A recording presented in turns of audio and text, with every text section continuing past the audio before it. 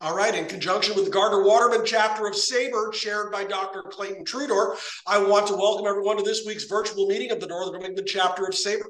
I'm Bruce McClure, the chapter chair here in New Hampshire and Maine, and we have a really, really great guest for everyone this week. Bob Busser's father once said, "That's a quirky little hobby." Now, 900 sporting venues and 75,000 images later, Bob's 40-year hobby has made him one of the preeminent ballpark photographers and historians in the country. Bob's award-winning work has been featured in various magazines and publications over the years, but is prominently shown at the Baseball Hall of Fame and Museum in Cooperstown in the Sacred Grounds permanent exhibit. Since 2007, Bob's website has displayed his photographs to many fans, garnering over 45 million hits. And if that's not enough, his Facebook page, Ballparks, Stadiums, and Arenas of the Past and Present, is one of the most popular sports-themed pages on social media today.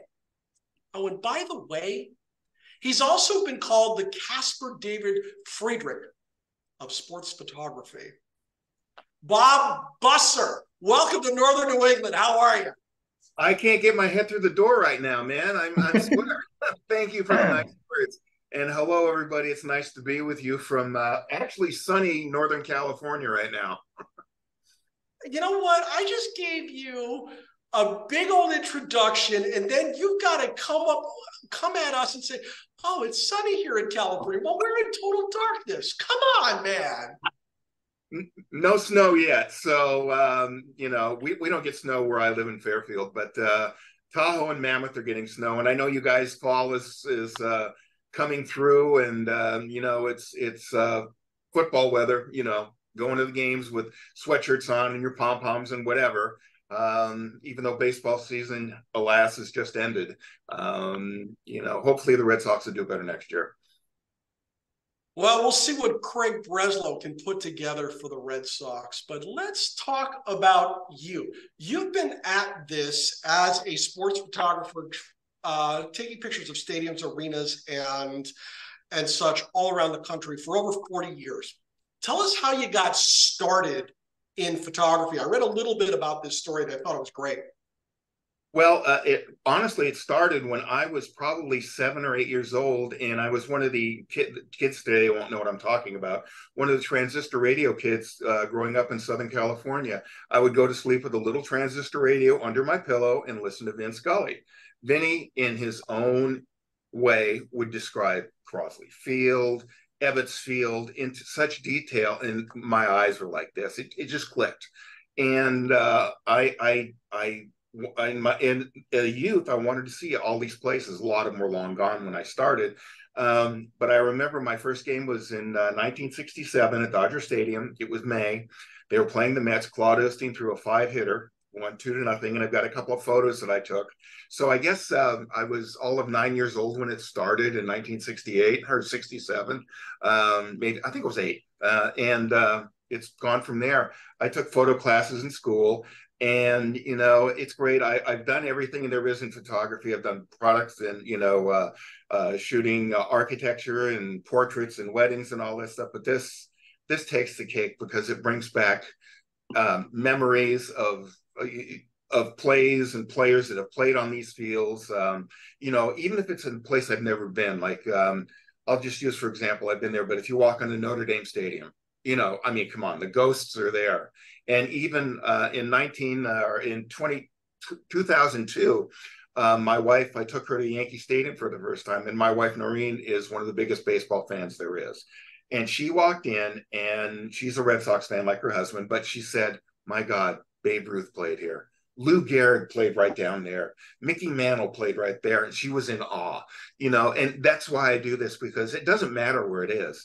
It could be, Potter County Stadium in Amarillo, Texas, some podunk old broken down ballpark, but people have an affection for it. And I try to take as many photos as I can. And thank God for digital, because I'd be bankrupt now if I still had to use film. And it's just gone on from there. It's like one of those things, you're eating M&Ms and you can't stop. One after the other. It's like, I got to go see this one. I got to go see this one, and that's what I do. And I love every bit of it. And I've made a lot of friends in the industry, and most of them are glad to see me when I show up with my camera. That's just fantastic. Now, what was the first stadium that you put on film as a professional? Now you've gone through all of this with your schooling and whatnot. Now you're out in the world trying to make a buck. What was the first professional arena shoot you had? Probably Fenway Park. One of my trips back to Boston. It had, because I've shot Fenway Park almost more than every time I go to Fenway, even though I've shot it 20 times, I still bring my camera because I see something different. And it's gone on from there, and one of my favorite places to shoot was Old Tiger Stadium in Detroit. I was one of the last photographers in through the Hall of Fame before they tore it down, and it made me sad because it was a mess. I walked into through the water into the Tigers clubhouse, and it was a disaster. The ceiling was caving in. It was falling apart. But in my mind, I'm thinking, okay, Ty Cobb stood on this field, and Al Kaline, Hank Greenberg, Mickey Lolich, the '68 Tigers, bless you boys, the whole bit, and it just runs through my mind. It doesn't matter where it is. I do my research and find out who played there, and I can picture these guys playing on the field. It's almost like I liken it to the opening scene in Patton, or the scene in Patton, where he's looking at the battlefield and he sees it in his mind, and the music is playing, and it's kind of weird, but it works for me, and it's true. It's like a second vision almost, and it's fascinating what I can come up with. I've always been fascinated by the photographers that wandered around ballparks, especially when I was working minor league baseball. I worked in New Britain, Connecticut for the Old Britain Rockcats for an awfully long time, and got to see a lot of amateur, for lack of better, photographers at work. Nobody really like you who pursued this hobby for as long as you have. It's interesting to see the difference between, like, my father-in-law, who's a photographer who just shoots like me for a headshot for, my professional work, and what you do. Now, you've done this so long, you've photographed probably every arena in the country. Pretty close to it. What's that? Pretty close to it. I'm sure you've got some stories about some things you've seen, some things you've experienced, some things that happened. The first one that comes to mind is the first media pass I ever had in 1977. I was 18, green-eyed, and I BS my way into a media pass, which, doing what you do, sometimes you have to do it. But I got a media pass from the Angels, and they were playing the Red Sox. 3:30 for a 7:30 game. I'm walking on the field scared to death. I mean, Yastrzemski's on the field, Dwight Evans, Pudge Fisk, all my heroes are on the field. And I'm standing there with my camera, and the first guy that comes up to me is Fergie Jenkins. Fergie goes, "Hey, you got a camera?" Blah, blah, blah. We start talking. And to this day, I'm still friends with Fergie. He's one of the nicest people you'd ever want to meet. And, Fergie and I go way back. So I'm sitting there and taking the photos. He introduces me, takes me a picture of me with Yaz, and I'm talking to Bernie Carbo and everything. And I'm having I'm like a kid in a candy store. So before the game, I'm getting ready to go up into the stands to sit down, and Fergie and Jim Rice get me, and they go, "Where are you going?" And I said, "I'm going to go sit in the stands and watch the game." They said, "No, you're going to sit in the dugout with us. As God is my witness, this happened." So I'm thinking, holy.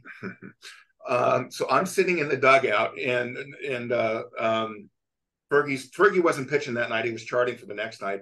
And every time he had to move, he'd go, "Boomer, George Scott, go sit next to Bobby. We don't want Popeye to see him." So, I'm watching the whole game in the dugout, and I'm sitting there, and Dwight Evans strikes out on a high fastball. from Durwood, Merrill. I remember it like it was yesterday. He comes walking back, slams his helmet into the holder and the bat rack and everything, sits down next to me and he goes, "That burns my bleeping ass." And I don't know why I said this, and this is the honest to God's truth. I sat there and I said, "Do you get him next time? Son of a bitch, if he does not hit a home run the next time." I kid you not. He makes a beeline for me to give me a high five. It's a true story. And Fergie's laughing, you know. So I'm getting ready to leave. And, Rice comes up to me and he goes, "Are you coming tomorrow night?" He goes, "You're our good luck charm." And I said, "Can you get me?" I said, "Can you get me tickets?" He got me tickets for 10 years. And I pick him up, take him to the ballpark, we go to lunch or whatever.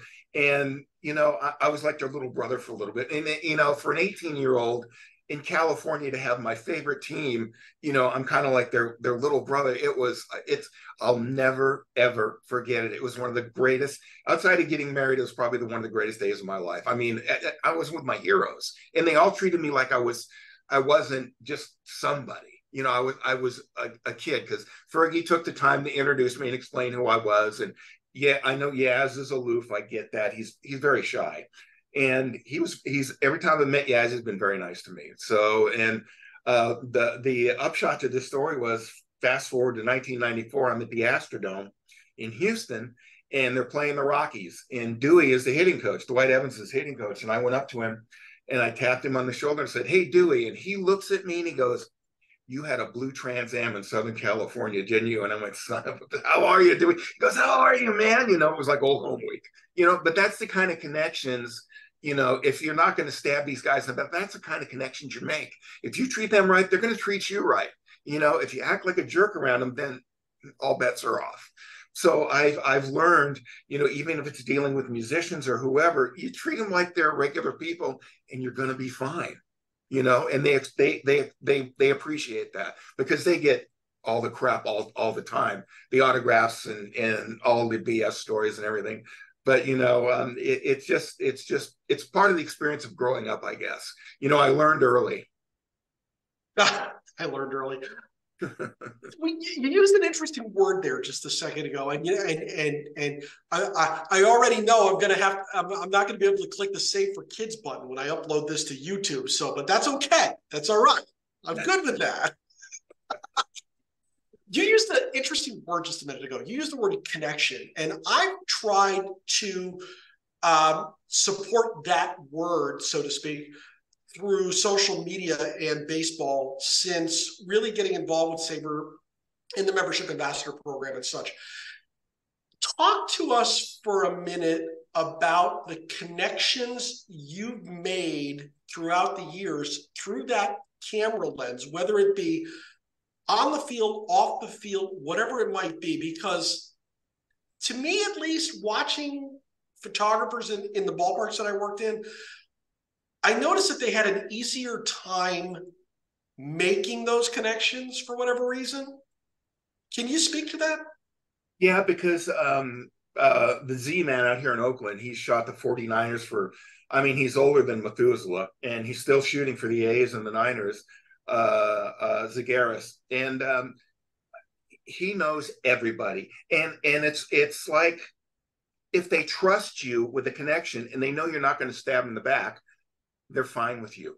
But and through Fergie and through my lens, my ballpark website has opened so many doors. Like one of my good buddies now is one of the SIDs at Dartmouth, and the other one is at Cornell. And Jeremy Hardigan, I called him like 5 or 6 years ago, told him I want to come photograph the facilities. He said, "Come on down."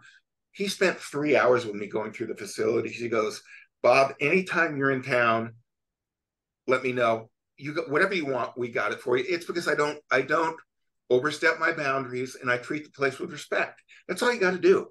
And it's basically what I tell people life is all about. Life is common sense. If you use common sense and you're kind to people, life is fairly easy. We make it complicated with all the crap that's going on. But if you treat people right and they know you're doing a good job and you're helping them out, they'll give you carte blanche. Jeremy called me a while back. He goes, Bob, I need an assistant SID. And he goes, I thought of you, but I can't afford you. Just like that. He goes, but I can get you gigs, we can freelance you here, but I can't afford you as an SID assistant. So, it just, it's just stuff that, over the years, the connections you make, you might not see these people for 5 years, but they know who you are and you know who they are. They say, hi, how you doing? It's like, what goes on. SID is Sports Information Director, if I remember correctly, right? Yep. Yes. Sorry, I should have said that. That's okay. That's okay. But yeah, it's a very small community that we're in, and everybody knows everybody else. You may not know them personally, but you know who they are. And, you make connections that way. And my 20-year-old nephew, Evan, is going to Sacramento State here, and he's doing the Sacramento State Hornets podcasts for sports. So he's following somewhat in his uncle's footsteps, and he's doing great. And that's the first thing I told him. I said, make sure when you meet people, shake their hand, say their name, remember their name. If they're a jerk, just be nice and just walk away. Don't say anything, because you may run into them again. You never know. Just don't burn your bridges. I've done it once or twice, but that was for different reasons. That was for real estate agents didn't want to pay me anyway. Real estate agents were notorious for wanting everything for nothing, and I don't do that anymore. But you treat people the way you want to be treated, and most of the time it works out. It might not seem like it, but it truly does, especially in sports, especially mostly in college and as the minor leagues, because they're open for almost anything. Major leagues, you get in a little more, I don't want to say uppity, but you're getting a little more, I don't know the word I'm looking for, but the minors in college is so much fun, because I love seeing the kids play. You see the joy in their faces. They haven't been really poisoned yet by the money. And I think that's part of the problem. A lot of the bigger players, it's all about the money. And they kind of lose sight of the fact that, the fans are paying their bills and, supporting them. And, it's a catch-22 sometimes, people have bad days. We all have bad days. Even photographers, believe it or not. and you just have to take the good with the bad sometimes. If a guy doesn't want to talk or have his picture taken, you respect that and you walk away. You don't want to force the issue, because you don't want to be known as that guy or that girl, that lady or whatever. Jean Fruth is a good friend of mine. She's a photographer who's done a lot of work with the Hall of Fame. And her and Jeff Idelson, who is the former president, she does a lot of major league photos, and her photos are great. And she says the same thing. You meet a lot of people, hey, it's great to see you, and you share ideas, and you have that camaraderie. And Jean was the one that told me, she said, Bob, there's less accredited photographers in the Hall of Fame with photos on display than there are athletes. And I thought about that, and Jeff kind of shook his head, and I went, that's kind of cool. You can't take that away from me. That's my story, and I'm sticking to it. Wanted to let everyone know that if you go down to the bottom, to the toolbar down there, you will see the button that's marked reactions. When you click that, another button comes up that says raise hand. If you have a question or a comment that you would like to make here tonight to have a discussion with Bob Busser, one of the great photographers in our sport today, please do so. As a matter of fact, the reason I started that is because we have a hand up. Molly and the other guest of honor this evening, everybody loves Gus. Gus is the mascot of our chapter. Gus the Saber Cat is here. Molly, you can unmute yourself and off you go. Hi, Bob. Thanks for coming to talk to us, first of all.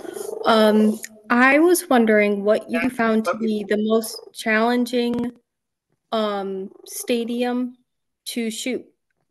My dad and mom are both renowned photographers in the local area here, and they've had some interesting challenges over time, and they find them to be the most satisfying. And I was wondering what your most challenging shoot was, and did you find it ultimately most satisfying? When I first started doing this, and thanks for your question. I love your cat in the background. He looks like he's snoozing through the interview here.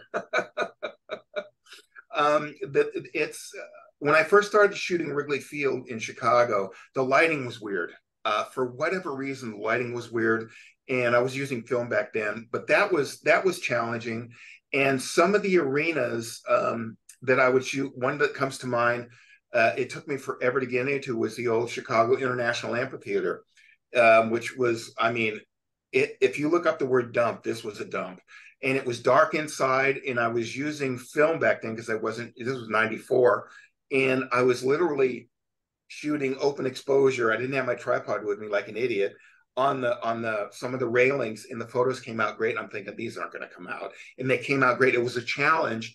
And then when I started shooting digital, I realized I could up my speeds and shoot in almost total darkness, like some of the college basketball arenas I shot, and the photos come out like it's day. And I'm just like, thank you. The older stadiums were a challenge because of the lighting. The lighting wasn't good back in the 80s, in the 90s, like it is now, because they all have LED lighting, and especially Madison Square Garden, because everything came out orange because of the tungsten lighting they had, or I think it was tungsten. And I didn't know it at the time. You don't really know it until you're shooting, and I didn't know any photographers in New York.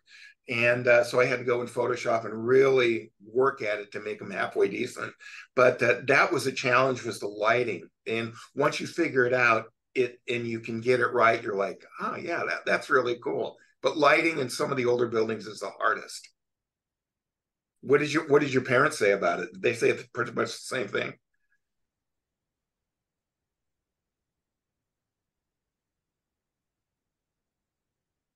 Um, my parents definitely talk a lot about lighting, and they have recently had several gallery openings and showings for a lot of nature photography. Awesome. Um, and they have Photoshop, and I think they use something called Lightbox as well.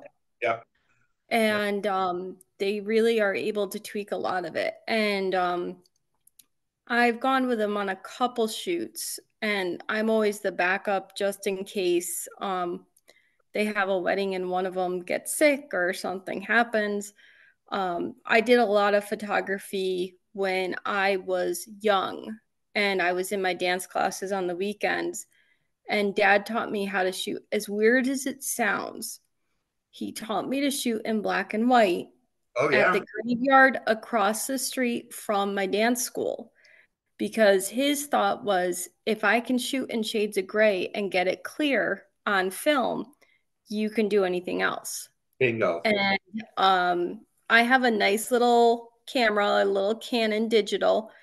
And when Bruce and I went down to the SABR convention, I was working with, Jacob um, Pomeranke. yeah, I was working with Jacob, and I was able to upload all the photos I took with my camera to the SABR site of the convention. So, I'm not necessarily at dad's level and mom's level, but I enjoy it and I play with it. And, every Christmas Gus gets his photo shoot under the Christmas tree. That's half of it. If you enjoy what you're doing in photography, you've won the battle. I am more at home with my cameras, as my wife will attest. When we go on a trip, first thing I pack is my cameras and make sure the batteries are charged, everything's ready to go.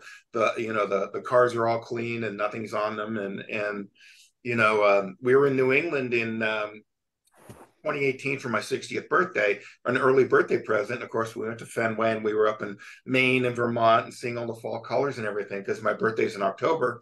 And I shot almost 15,000 photos in 3 weeks. 15,000, that's a lot. My Yeah. finger got tired. I My think I crossed parents, so when they became grandparents, um, every holiday in the fall, you know, at the hospital when the babies were born, they would take photos.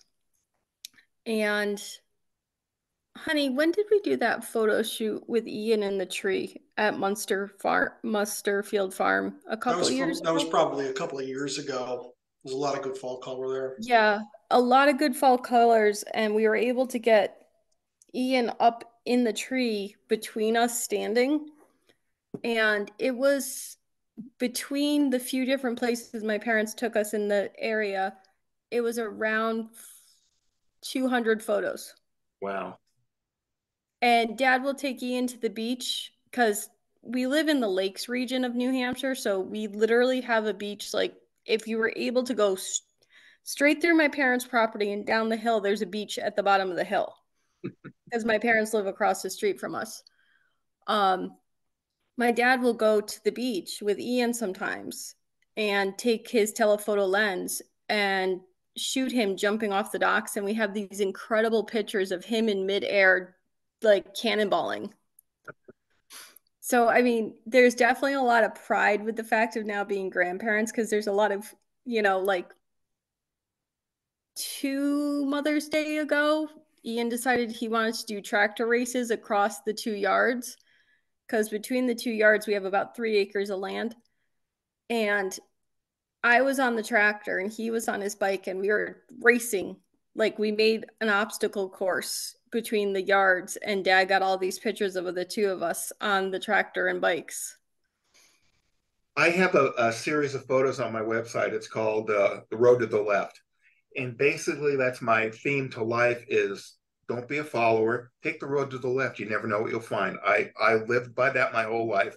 And usually it's in the mountains of the Sierras out here on the west or the New England coast where a lot of people don't get to. And I shoot my nature and scenery photos and people just go, oh my God, where is this?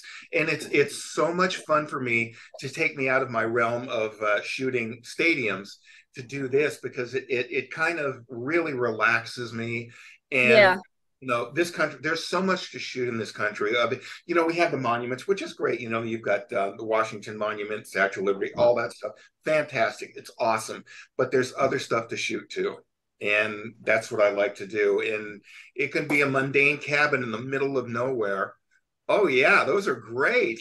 That was my birthday present a couple years ago from my Wow, parents.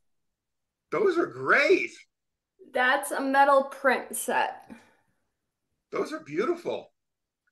And that was off the side of the highway that's not too far from us. Wow. Everybody here is getting a view into New Hampshire life with tractor obstacle races, stopping by the side of the road to take pictures of lost of nature, and yeah, there is no truth to the rumor that when you move into this town, you get a banjo as a complimentary gift. We have other photographers here this evening who will be presenting to us as we go forward. I just want to say hi to Donna Muscarella, the Lens of Donna, who will be presenting to us next week. We'll get into that a little bit later. But I also want to flip to Susan Nelson, who is next up on the list. Susan, you're up. Hi. Really interesting about the photography. I know that guy from Oakland, Michael. Oh, yes. I used to be a season ticket holder back from 77 through 2004. Ah. And I he was always there. I had new people that knew him.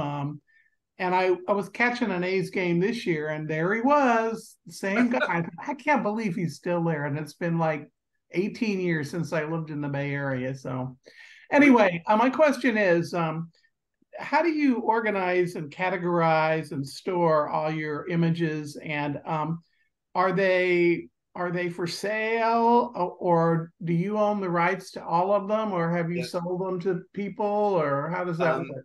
People have used them. One of my earlier photos from Old Schaefer Stadium where the Pats used to play.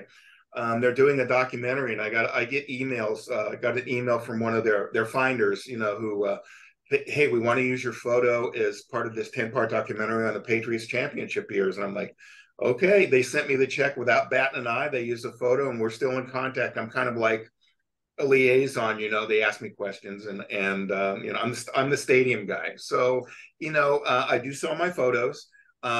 People can email me and I will sell them. I sell the negative, the JPEG images. And then if they buy a regular print photo that's from film off my website, I'll send them that. But that way they can print it up in any size they want. And it saves me a lot of pain and going to, you know, wherever to get them printed and mailed out and all that other stuff. And it's worked out really well. But we call the Z-Man, we call him the Keith Richards of photographers, because he's like Keith. He's never going to go anywhere. You know, I think they just prop him up and put Z out there at the beginning of every year. And he and Mickey Morabito, I think. Is Mickey still around?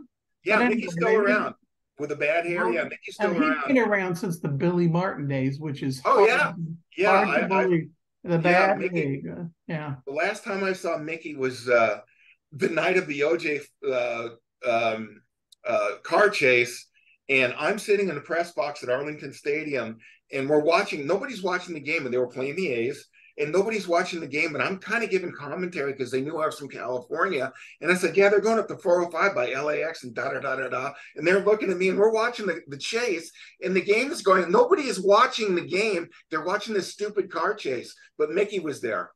But yeah, and you know, so we talked for a little bit, and you know, one of my friends is retiring from the Baseball Hall of Fame, John Horn, and he's coming out here to the West Coast, and he's getting us all together, you know, for one big, you know, farewell, because he's in the photo archive department, and I've known John forever, and we're all going to get together. Z-Man's going to be there. Some of the other people that I know are going to be there.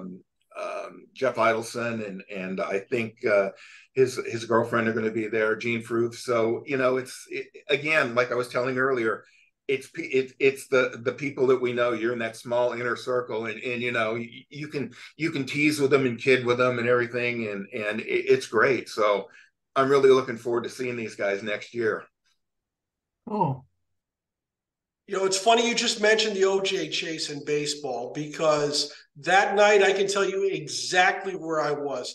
I was in old Beehive Field in the Britain, Connecticut. You photographed this. Yes, before and after it was a minor league ballpark.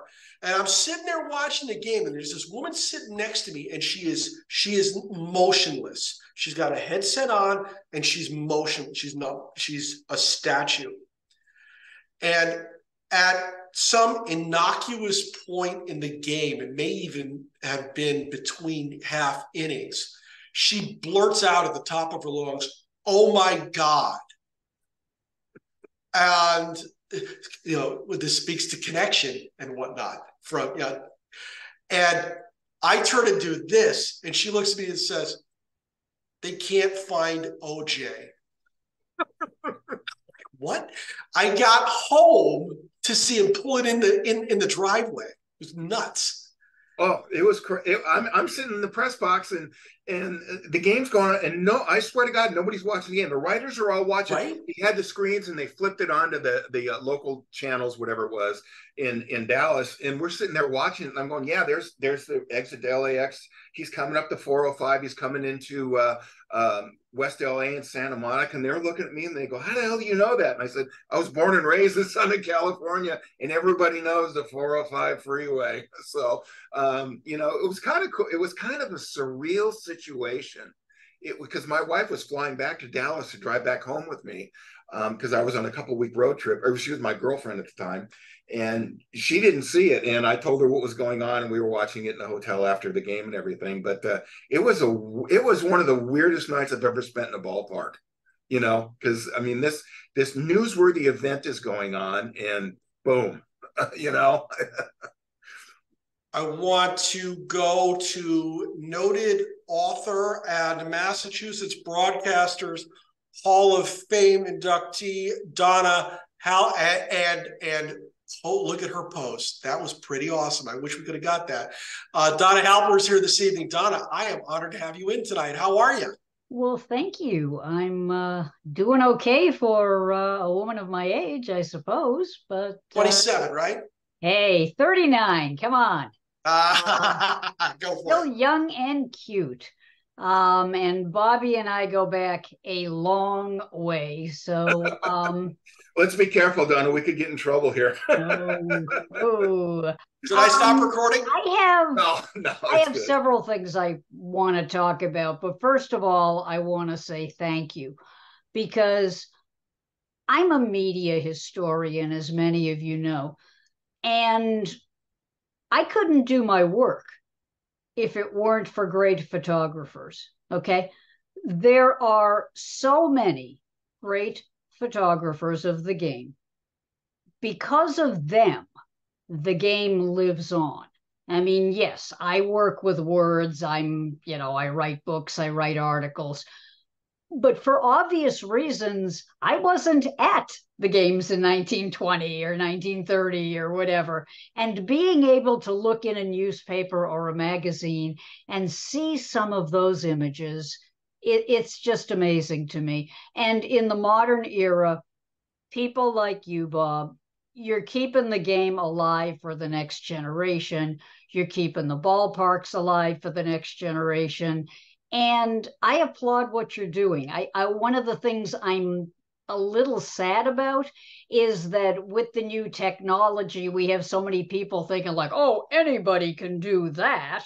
And it's like, nah, not anybody can do that. No, no, no, no, no. So thank you for your artistic talent, your artistry, all of these good things. So I just wanted to put that out there. Now, here's my question. I'm a big fan, as you know, of the Negro Leagues. Yes. And I feel like so much has not been preserved, and it breaks my heart. Have you been to any of the ballparks where Negro League baseball played? I know that so many of them no longer exist, but there are some parks where Negro League teams were. Yes. Were you able to get your hands on any of that history? And yes. If so, how was that for you? Because I know I had the privilege of being in a couple of places, and it was like, I can't believe I'm here, if that makes any sense. Well, as you know, Geddy Lee, the bassist for Rush, is a big Negro League fan. Absolutely. And he's donated a lot of his stuff to the Negro League Museum. And Ged is a great guy and a big baseball fan. Yeah, I'm going to see him next week. I'll send him your regards. Tell Ged I said hi. And the Indianapolis Clowns used to play at Busch Stadium, which is now, believe it or not, they have turned Busch Stadium, the old minor league ballpark for the Indianapolis Indians and the Clowns, they turned it into apartments. So you can literally live at the ballpark. And I was just there in May, and it's fantastic. And the first time I shot it was, probably 30 years ago, and they still played there. And it was at sunset, and there's some of my favorite photos because the sun is setting, and it's behind the first base, and you can just picture Hank Aaron played on that team. Hank Aaron played there. A lot of the Negro League players played at that place. They also played at Old Municipal Stadium in Kansas City, which when I saw it was a vacant lot. The stadium was torn down. And there's a marker there that Municipal Stadium was there. Now there's houses on the site. But there's so many ballparks Hincliffe Stadium in New Jersey, which I really want to get to. They all tell a story. And we need to preserve these places because, like you said, they played at Comiskey Park in Chicago, and I was lucky enough to get in before they tore it down. They played at Forbes Field in Pittsburgh, the old Pittsburgh Crawfords, and the Homestead Grays. So, all those ballparks tell a story. Even if it's vacant ground now, you can almost picture Josh Gibson playing for the Pittsburgh Crawfords, or Satchel Paige pitching for the Kansas City Monarchs with Buck O'Neill and all these guys. You need to let your mind really engulf where you are and take in everything, because your mind is a wonderful thing, and you can really feel the history there. Oh, there's yeah. Some of the players played in places where maybe they weren't necessarily, like New England had this really good semi-pro series of clubs where the players played all over the place. They played in Portsmouth, they played in, up in Maine, they played, you name it, they were there. And sometimes I just think to myself, somebody needs to do an exhibit, a photographic exhibit of all the different places where Black players played in that era, in the 20s, the 30s, the 40s. I think it would just expand people's understanding, because not every area of the country had enough of a Black population to have a Negro Leagues team. But especially, like, I'm working on a SABR bio for Cannonball Jackman, and he played in Portsmouth, New Hampshire for a couple of years. And he also played in Maine, and he was in Massachusetts, and every place he went, people were like, oh my God, he's better than Satchel Paige. And just like running into the parks where he was, some of those parks are still around. And you've given me, you always give me an idea, Donna, when you and I talk. So more than just another pretty face, you know what I mean?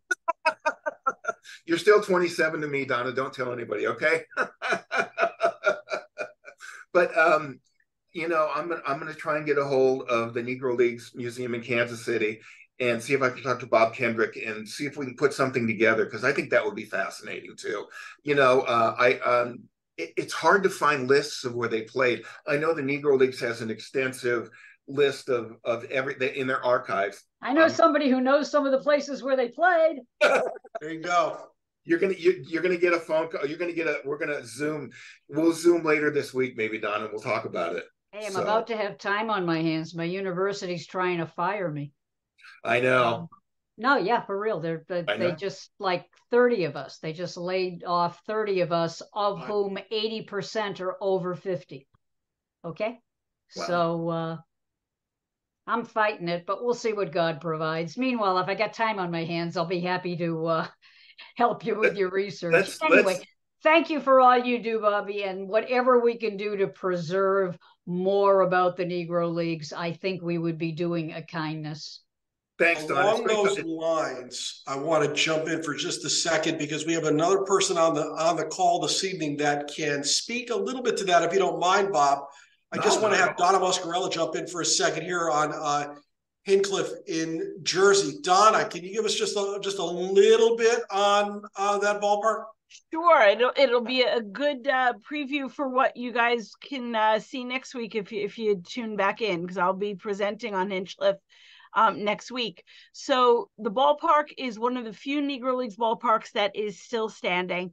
I live about 11 miles away from it, and very sadly didn't know of its existence until 2020. So that tells you that, like Donna Helper said, we need to preserve this history, and we need to let people know about it. So the ballpark was in a horrible, horrible state of disrepair. Amazingly, in early 2021, they announced that millions of dollars was found to restore the place. And it is now open as a multi-use venue, again, with a professional ballpark, professional baseball team playing there, the New Jersey Jackals of the MLB-affiliated Frontier League. And they also play football, soccer. They've had wrestling, boxing, cricket, all sorts of stuff. But the first time I went there, and I'm not going to give away everything because there's a lot more to it that I'll talk about next week. But the first time I walked up, I just had goosebumps on goosebumps, because I'm saying, oh my gosh, the people who played here, who walked through these gates, who played on that field. It's just, the list is crazy. Tune in next week if you want to know more. You are my sister from another mother. I mean, I felt the same way. The first time I walked into Fenway Park, I was a rosy-cheeked 17-year-old just out of high school in July of '76. And I won't use the words I use, but I'm an ex-catcher, so I'm allowed to use the F-bomb now and then. But, I'm like, I can't effing believe I'm here. I mean, your eyes get this big, and you're like the proverbial little kid in the candy store. Mm-hmm. You're like, oh my God, yeah, Ted Williams was here. Babe Ruth actually played here. And, it runs through your mind. My God, all the great things that happened here. And of course, it was right in '76. It was right after Fisk hit the home run, and the Red Sox won the World Series 3-4 in my eyes. But it brings, like you said, you walk in and you're like, wow, I can't believe I'm here. Mm-hmm. Every time I walk into a place, whether it's a college football stadium or their arena, I feel the same thing, because I photographed the arena at UMass where. The cage where Dr. J played, and I'm like, Hicks cage. That's it. And I'm thinking, Dr. J played in here. I mean, and one of the greatest basketball players ever. And it's still in use. It's not a They play one game every once in a great while in there, but it's just, like any college, their old arenas are multi-use facilities now, whether it's for, volleyball or wrestling or whatever. But, I agree with her. You get goosebumps walking into these places. It's absolutely mind-boggling to think about, I mean, just the history, but also how few people know the history. And that's why Absolutely. I'm just so passionate about this, because people need to know. That's why you hit it right. That's why I do this. We need to preserve these places because, like Donna said, a lot of the places are gone. Even in Major League Baseball or minor league baseball, a lot of minor league ballparks are gone. The old, really old ones, like Big Mac MacArthur Stadium in Syracuse and, Silver Stadium in Rochester, they're gone. They're parking lots now. But they have a history. Unfortunately, not only that, I'm sorry to interrupt, but not only are they gone, but even some of the local people don't know they were ever there. Exactly. Like I call librarians and say, hey, I want to know more about the stadium where Cannonball Jackman played. And they're like, there was a stadium. Yeah. And it's like, yes, they've read about it too, but we haven't done a great job of preserving it so that people can just go, oh, yeah, that stadium. Well, that was right over here. And they were ultimately able to find it. But I'm saying often people are like, I had no idea we had a team here. Exactly. Donna, I'm going to email, I'm going to message you. I'm going to message you and we'll set up a Zoom later this week. We need to talk more. I want to go over to Gary Jolquin. Gary, how are you tonight? Oh, doing great. I've got 3 questions. I'll get to them quickly. Bob, you may have already answered this one, but maybe I can reframe it and hopefully not contribute too much to this not being a video for children.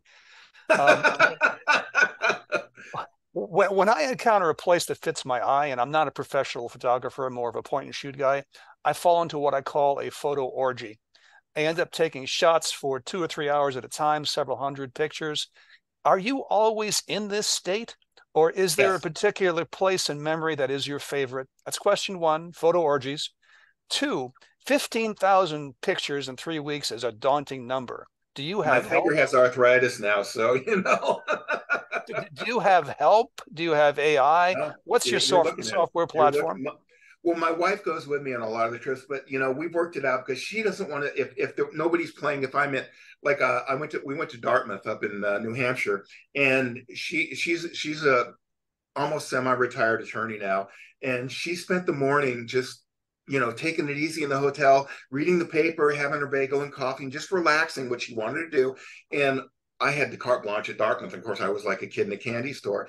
And, I just shoot. I see stuff, boom, boom, boom. It comes in my mind, and you get privy to stuff when you talk to the SIDs, sports information directors, and they introduce you to the coaches, the strength people, the players and stuff. And you get a sense of what the place is like talking to the kids, I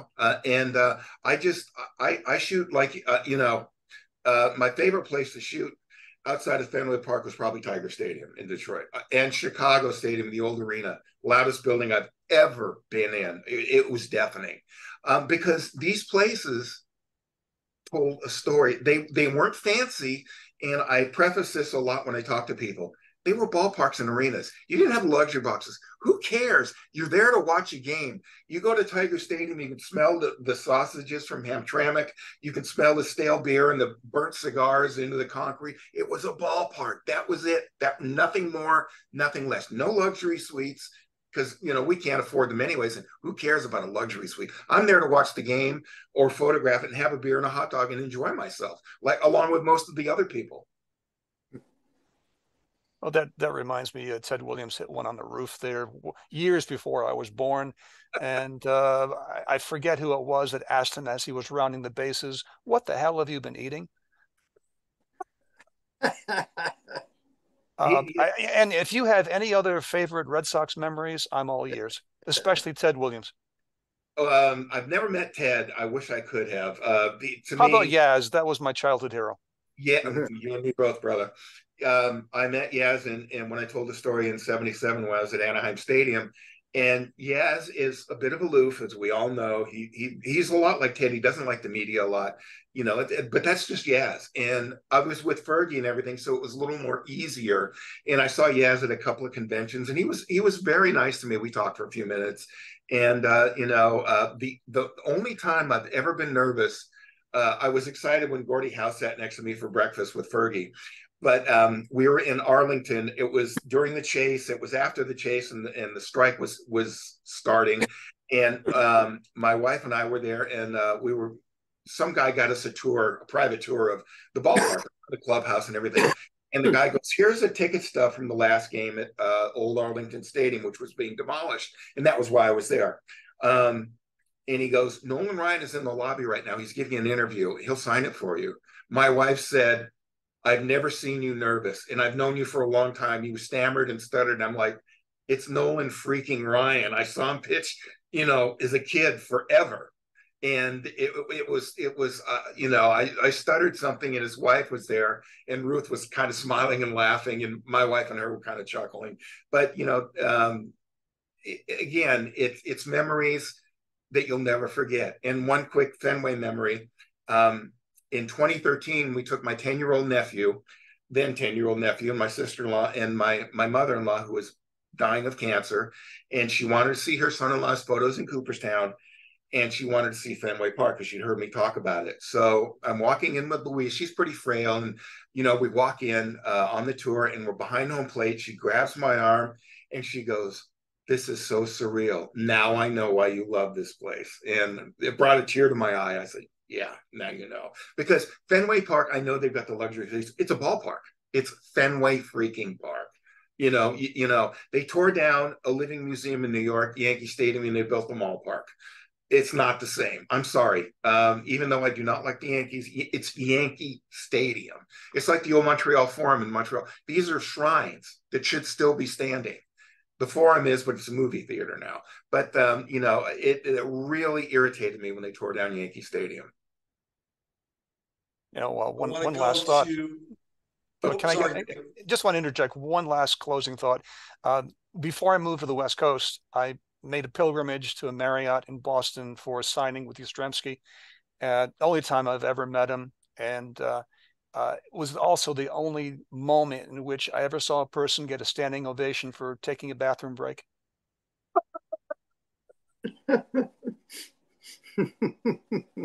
Nice. I like that. I am going to go to Dick Layton, who is here tonight. Dick, how are you feeling, my friend? I'm sorry you had to mute me. I'm in my second week of getting over another attack of COVID. So you got to stop that, man. Come on. I know. Hey, I'm immune compromised, unfortunately. You feel good? But, so I'm okay. Yeah. So I could try. So many of your comments have tweaked and interest, but there's something I really want to know from you, a West Coast person. Where were you in 1989? Were you assigned to the World Series? No, actually, in 1989, I was trying to find myself. Believe it or not, I was like 30 years old, and let me preface this. I won't go into detail, but I did not have a great home life as a kid. I was the youngest, and it's a long story, but my mom was from New England, and she didn't know how to handle an artist, which a photographer is. And I had no desire to be involved in, business or any of that crap. I just didn't want to do it. And I couldn't figure out what I wanted to do. I wanted to do something with the stadiums and photography. And I was living in Dallas, Texas at the time, and we were watching the World Series. And I'm like, son of a gun. I use other words, and I'm seeing San Francisco, and I know I've been to San Francisco hundreds of times, and I'm seeing all these landmarks, the Bay Bridges collapse. And I'm like, wow, it freaked me out because, I've been to Candlestick many times, and, to see all the people on the field and hear them talking, and the light standards are doing this. And I'm like, whoa, that's an earthquake. I've lived through many earthquakes. That was a big one. And if you haven't lived through an earthquake, take a plate of Jell-O and shake it really good. And that's what it's like. You're just doing this. You know, you're like, whoa. And I mean, it's like, man, I had way too much to drink. I need to put the bottle down, but it's a scary feeling, you know. And I was in Dallas, Texas. I wasn't at the World Series, but I was watching it. I was hoping you were sitting next to Al Michaels trying to deal with something which wasn't orchestrated like a baseball game and trying to make it relevant to the people who are listening to him. Well, that was like I was explaining when I was in the press box at the new ballpark in Arlington before this new one they just opened up, and we're watching the OJ chase, and people are asking me questions, and I'm like giving play-by-play of OJ going down the 405 freeway. You know, I mean, yeah, there's the donut place, and you know, and it's just all the landmarks kept popping up, and I'm like, yeah, I know that. And they said, where do you think they're heading? I said, they're heading to his house in the west side of LA in Santa Monica. And boom, that's where they ended up. So she said she was in that earthquake. What's that? So Bruce, do I get one other question? Because he wasn't there next to Al Michaels. Go for it, Dick. What do you got? I wondered if you have any curiosity about the ballparks that were used during the dead ball era. And I'm talking about parks that were built and used between the Civil War and the First World War, especially up here in New England. You know, I'm going to be talking with Donna about the Negro Leagues, and absolutely, I'm interested in the dead ball era. Braves Field came along in 1914? I think they built it. That's when it opened. And, you know, that was just after the dead ball era, and Fenway Park the same way. But the Huntington Avenue grounds and places like that, I've been there where it's at Northeastern. You know, they've got a little plaque there with Cy Young and everything. Those places fascinate me because I'm thinking I'm standing on the same ground Cy Young stood on, you know, and some of these Wee Willie Keeler and all these early players, I'm saying they played here. You know, it's fascinating. Yeah, and I want to do more research and history on that. And it you know, the dead ball era, there's not a lot. I don't think there's any parks left from the dead ball era. I don't believe. Yeah. Oh, how about Centennial Field here in Burlington, Vermont? Oh, you're in Burlington? Yes, I've been there. Yes. Been there. My friend of mine is a professor from high school. He and I went to high school together. He's a mathematics professor at UVM. So I've been up to Burlington several times. And I'm also referring to the number of fairgrounds in the North Country where the ballpark was in the infield. And some of those fairgrounds are still here. There's one in Rutland, Vermont. There's one in Malone. And you can actually see the ball, and especially in Rutland, the ballpark where Babe Ruth hit the longest home run that they'd ever seen in Vermont. Can you do me a favor? Sure. Have Bruce give you my email and email me. I'd love to keep in contact because I want to delve into this a little more. And that brings me to another story. There's a ballpark up here in Northern California in a little town called Dunsmuir. I mean, you fart and you're through the town. I mean, it's that small, but it's right on the Sacramento River. It's in the Siskiyou Mountains, and they still have the ballpark there. And there's a plaque where Bob Musial and Babe Ruth did a barnstorming thing there. And Babe Ruth hit the longest home run anybody had ever seen. They couldn't find the ball. They said they hit it in the Sacramento River, which was quite a poke from where the ballpark is. And I'm thinking only Babe Ruth could do that. But there's the letter there, and you know, they pretty much turned Dunsmuir on their ear because it was an old mining town, you know, an old railroad town. And there's maybe 300 people in the town now. And I've been to that little ballpark, and it's on my website. It's, you know, it's a piece of Americana. These little, like you said, these old dead ball era ballparks, you know. I'm glad Centennial Field is awesome. I love it. It's a great ballpark. And you're lucky to live in Burlington. Thank you. Karen Holler, did you have something? Let's get you unmuted here. Yeah, I apologize for that. My question was, I'm from Pittsburgh. So I'm wondering about you photographing Forbes Field, Three Rivers Stadium, TNC. And have you known a lot? I mean, that what's gone around with you when you go to Pittsburgh? I photographed PNC and I photographed Three Rivers, and I've been to the site. I never saw Forbes Field standing, but again, I photographed the wall where Maz hit the home run. They've got the marker and everything, and that again, the memories flash back. I've been to Posver Hall where the home plate is encased in the ground where home plate was. And you can picture it like me. If you're like me, you can picture Forbes Field standing there. It was a great old park. And of course, Babe Ruth's last home run was one of the longest ever hit in Forbes Field, typical Babe Ruth. But it was like the old ballparks in, at Fenway Park, Wrigley Field. They were nestled in neighborhoods. Connie Mack Stadium was in a neighborhood. Although you don't want to go to North Philly right now. It's not the greatest neighborhood in the world. But Forbes Field, as you know, was in Oakland, in the Oakland section. And it was in a neighborhood. They had houses across the street. Wrigley Field is the same way. Comiskey Park was like that a little bit. If you go under the railroad bridge, there were all the houses. And if you went across the freeway, which you didn't want to do, there was the housing projects where you really didn't want to go. They're gone now. But, all the old ballpark, Yankee Stadium was a neighborhood in the Bronx. The Polo Grounds, Ebbets Field, they're all in neighborhoods. And once Baltimore started going back to the inner city, with Camden Yards, and San Diego did it, and San Francisco has done it, and all these teams are doing it. It revitalizes the inner city where these ballparks are. Because, for example, where they built the Giants ballpark, they've changed names so many times. Nobody went to China Base, and it was all boarded up warehouses. Now, across from the ballpark are multi-million-dollar townhomes. So a good ballpark is going to really juice up the economy. Same thing with Petco in San Diego. My wife is from San Diego. My father-in-law used to tell me, he said, Bob, nobody went where Petco is now.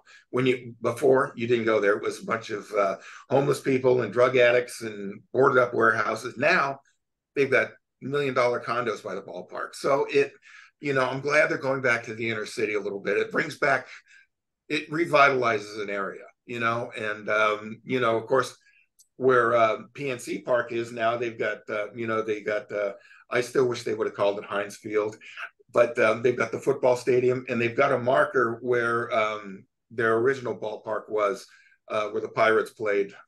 It's right in between where Three Rivers was and where PNC is now. The Recreation Park, I think it was, if I recall correctly. But yeah, I wish I could have seen Forbes. That's another one that was on my list. And I've had ball players. When I talk to ball players, older ball players, Billy Williams, Fergie, guys like that, I always ask them about the old ballparks because I want to find out as much as I can. What were the clubhouses like? And usually I won't repeat what they were telling me, but they were small. Let's just put it that way. So one of the things that I've learned here tonight is about photography, expanding our connection to the past, expanding our connection to each other, expanding our connection to baseball or whatever sport is our favorite. And it's something I never really thought of, that you could use this media to connect and get even more intimately involved or intimately raise your fandom, for lack of a better term. I don't have the vernacular for it. And that's kind of a revelation to me, mainly because I can't take a photograph even with my phone, but that's another story altogether. Donna was shaking her head yes as I mentioned that. I think Donna would agree that raising that bar for connection is one of the things that photography can do for us. Absolutely it can, because a lot of these teams, a lot of the major league teams, they kind of push their past to the side. They don't want to hear about it. A lot of the Dodgers don't want to hear about Brooklyn. The LA Dodgers, it's like, yeah, we recognize it, and there's only a few Brooklyn Dodgers left. Sandy's one of them, and Carl Erskine, and I think there's one or two more. But there's not many. They left Brooklyn 65 years ago. Yeah. So they and that's what bothers me a lot about Major League Baseball is they don't want any of their past. Like you don't see much of old Yankee stadiums past. Yes, they've got the garden across the street where the stadium was and all that stuff. And as a sports historian, it bothers me that it's there. I should still see Yankee Stadium sitting there. But a lot of these teams, like the Tigers, really don't go. They have statues in the outfield of all their Tiger greats, but they don't incorporate old Tiger Stadium into the new ballpark, and that bothers me because Tiger Stadium, for one, was one of the greatest ballparks ever built. Comiskey Park, yeah, it had the posts, it had bad sight lines, but if you ask a fan now, they'd rather go see a game at Old Comiskey than Guaranteed Great Field or whatever the flavor of the month is this year, because it had that intimate setting. It was a ballpark, nothing more. Like I said before, nothing less. It was a ballpark. You got your hot dog. You knew the vendors. They knew you. You could go by Nancy Faust, who was playing the organ, and say hi. She would say hi back because it was an open booth. And now everybody's segregated. They're all pushed away. And baseball is a great sport, but it's lost a lot. To me, with its past, it's more about the future, and we could get into a whole new can of worms with metrics and all that other garbage. But baseball is a very classic, timeless game. It's a very simple game. You throw the ball, catch the ball, you hit the ball, field the ball. That's the whole thing. I wish more teams would look back at their past. Like the Pirates could do something more with Forbes Field. Forbes Field is a great old ballpark. Wrigley, I'm glad they redid Wrigley. I'm glad they redid Fenway to where it is, where they've got the monster seats, which are awesome to sit in, by the way. And I'll give you a quick Wrigley story. So Fergie was a pitching coach for the Cubbies, and this was late in the season. 94 or 95, I can't remember. And he helped gets me my media credentials for a weekend, and I'm like a kid in a candy store. And Fergie and I go have breakfast. He goes, Bobby, I got to go get dressed. I'm going to the clubhouse. I said, okay. So I'm walking around, and I'm in the outfield, and I'm touching the wall. I'm touching the ivy, and I'm thinking, my friends are going to die if they know where I am right now. And I hear this whistle, and I look, and it's Billy Williams and Fergie in the dugout, and they called me, and I go running in, and Billy goes, man, you look like a kid in a candy store, dude. And I said, Billy, my friends would give their eye teeth to be where I am right now. So I said, Billy, tell me about Sandy's perfect game, Koufax's perfect game against the Cubs, where Bob Henley threw a one-hitter. He goes, let me tell you something. Becker came up, he was second up, and he goes, he comes back to the dugout, and he goes, Sandy doesn't have bleep tonight. We're going to get him. Billy comes up, and Billy's poking me in the chest by this time, and he goes, let me tell you something. That SOB was throwing so hard. I go, we ain't getting bleep tonight. He said he was throwing so hard his cap kept flying off, which never happened with Sandy. And he said he struck out the last 6 guys with no problem. He goes, I've never seen anything like it. He said we couldn't have hit him in a week. But again, that's the kind of stuff you get from talking to players. And I wish they would do more to honor the older ballparks and arenas that are gone. I know PD North Garden does a little bit. They have Boston Garden seats there, and they do a little bit of an honor of the old Boston Garden, which, as we know, is right next to it. These places are only left in our memories and photos now, and we can't let them die. We got to keep them going. And like Donna said, with the Negro Leagues and with the old dead ball era stadiums that are still around, we got to keep them going, and we've got to keep the history going. And that's what I'm trying to do, because there's so much history to not just the ballpark, but who played there, like I was saying, Josh Gibson played at Forest Field in Pittsburgh, hit some of the longest home runs ever seen. And the records are very shady because it was the Negro Leagues, which, was a travesty to baseball. It took so long to have Negro ball players that were a lot better than some of the white players. Look at it. It's history, and that's what I'm trying to do. That's fantastic stuff. I can't get over the revelation of connection with photography, and I really appreciate you talking about that tonight. And as we move forward, we're actually going to be speaking with another photographer next week, Monday, November 13th, 7 p.m. Eastern Time. My good friend, who's here on our call this evening, and SABR member, Donna Muscarella, a fourth-generation baseball enthusiast and visual artist whose work includes photography and mixed media projects. She's going to be with us leading a discussion on the first National Historic Landmark that honors baseball, Hinchcliffe Stadium. This presentation is a highly anticipated meeting, and I hope that everyone is going to join us. Donna, do you have any thing you would like to discuss here real quick about your presentation? You want to give us a little preview? Sure. So I'm going to run through the history of the ballpark and talk about some milestone things that have happened there.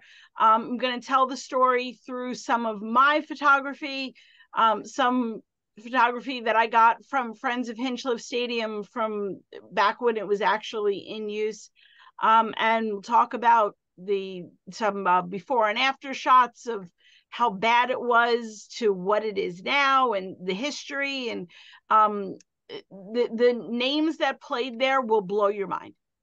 So tune in. I look forward to talking about it and taking your questions and sharing my photography and making connections. Donna, I look forward to seeing that, and I will be here next week to see that. And I want to get your email address so we can keep in touch. Absolutely. Absolutely. I'll get it through Bruce. Bruce. That's perfect. All right, let's get everybody out of here so they can go put their feet up for a little while this evening. I want to thank everybody for coming this evening. Bob Busser, you are awesome. Thank you very much for doing this evening. I really appreciate it. I'll be talking to you offline at some point. We'll see Donna next week. We hope we can see everybody here again, 7 o'clock, November 13th. See you then. Good night, everybody. Good night. Thank you. Thank you very much.